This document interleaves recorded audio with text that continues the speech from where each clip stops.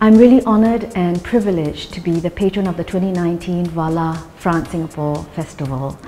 And I know that this year the festival is being reimagined and reinvented in such a way that it will foster more new partnerships and collaborations and doesn't just present programs. I think it's a wonderful way forward, and having myself experience what it's like to be in a co-production last year with some very talented and wonderful French directors, translators and playwrights, I know that the arts really provide a very important platform for deep conversations and authentic exchanges to take place.